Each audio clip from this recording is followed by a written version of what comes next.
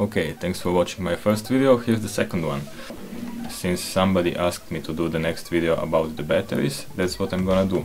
Thanks for your comments, and I hope you will enjoy also this one.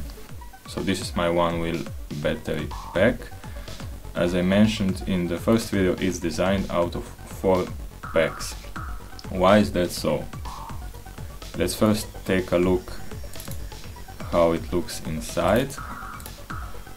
Nothing special, just 3 cells in parallel with 3 cells in series, which makes it 12S3P when you connect all the 4 boxes together. So why is it divided in 4 boxes? The answer is quite simple. You are not allowed to put more than 100 watt-hours battery on a passenger airplane. However, some of them allow you to take up to 160 watt-hours with a special permission.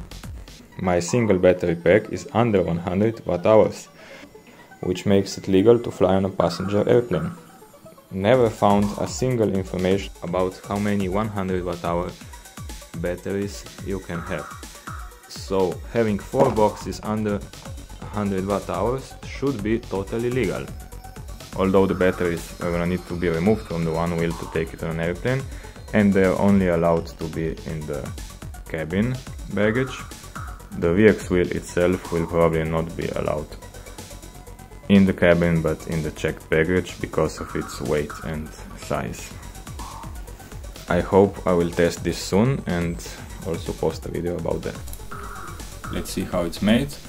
So the housing is 3D printed out of HIPS material with 100% infill, because the walls are actually quite thin, so there's no place for any mesh to be applied. The cells I used are LG HG2. Actually any high current cell will do. I just chose these ones because I got a good deal for them. Just keep in mind they should be rated at least 15 amp. I suggest they are 20 or 25. Those ones are rated at 20 amp.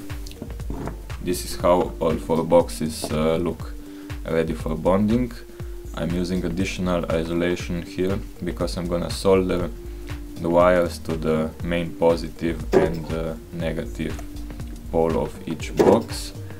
Anyway, I recommend using additional isolation on all positive sides of the battery cells, because the negative is just under the shrink tube and you can get a short pretty fast if your tabs overheat. I didn't have that isolation available when assembling those packs, so I'm using some kind of thin gap filler. Here I'm using the Sunkko 738AL spot welder. It's actually not a bad spot welder, but some of its components are of terrible quality, especially like the mains power cable and the mains fuse. I changed those with a thicker input cable and actually just bridged the fuse. It also blows up the standard European 16 amp automatic fuse when working at higher currents, so I needed to connect it to a 32 amp power source or fuse in order to work properly at higher currents. After fixing the input current cables and fuse, the only problem that remains of this Sunkko machine is that it overheats when working for, I don't know, 10 or 15 minutes, so you need to wait occasionally for it to cool down. It stops automatically when it overheats, but you will anyway need to wait because the pan gets quite hot at high currents, so you will wait because it's too hot to handle while spot welding. As you can see in the video, using a magnet can be very helpful holding down your nickel strips while spot welding. Let me explain the settings. In this occasion I used 0.15 pure nickel strips, and on my Sunkko the settings were pulse at 2, current at 89 and the super pulse settings was at 8. I tested out also the 0.2 thickness pure nickel strips, but couldn't get such a nice weld, so I decided to stick with a little bit thicker material and better welds. Here I'm adding the last pieces of the nickel strip, so that's basically it about welding.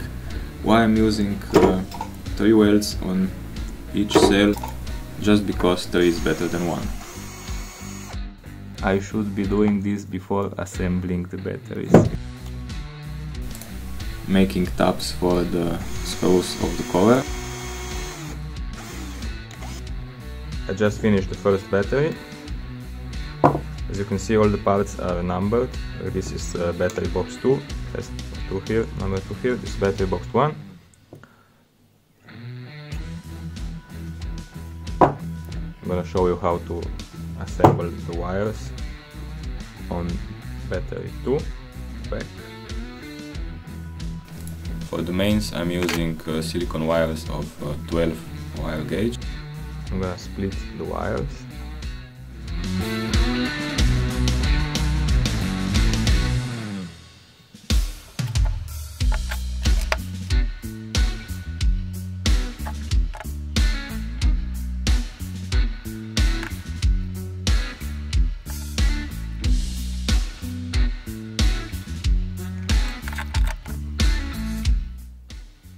I have them like this.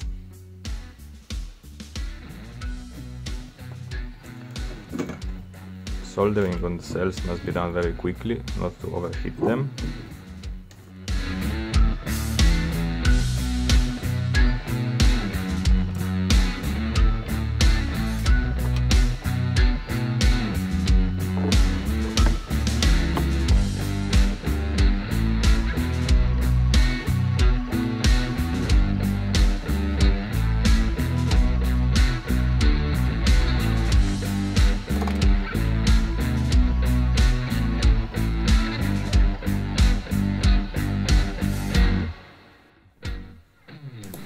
As you can see, I'm using 4mm gold bullet connectors for the mains power.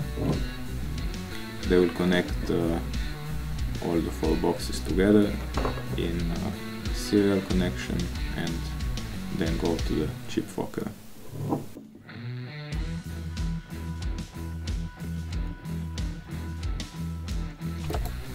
If you want to download the STL files for the battery housings, I will publish them, and there's gonna be a link in the description, so feel free to use my battery pack design. There's some more footage coming up about the balance leads. Let me know what you wanna see in the next video.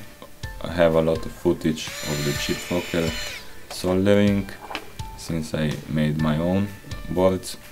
I also filmed the range test of the VXwheel. This is how the packs are gonna be connected together.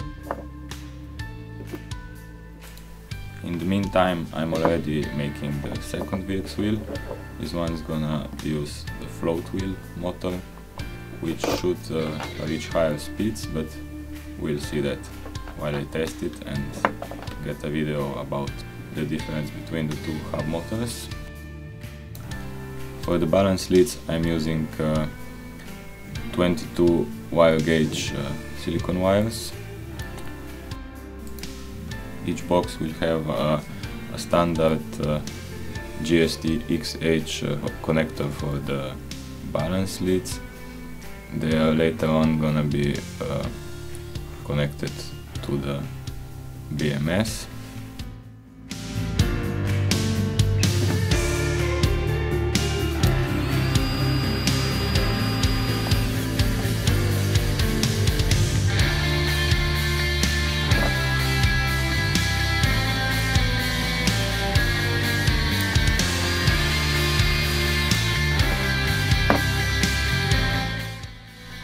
As you can see, some holes are for the screws and some are left for the cables for the balance port.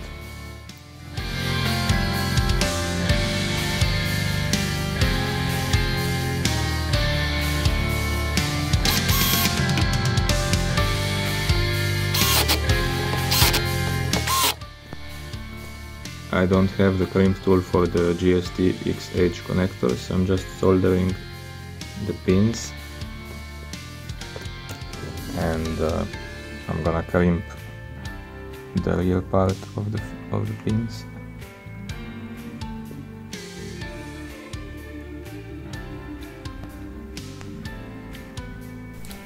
This is it about the battery pack design.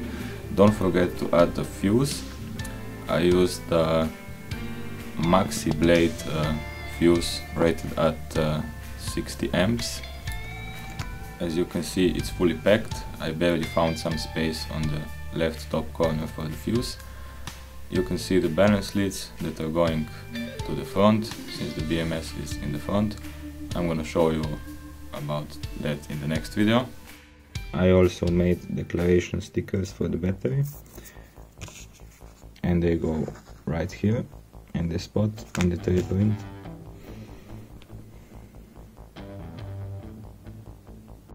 That's it about the battery design. Subscribe and see you next time.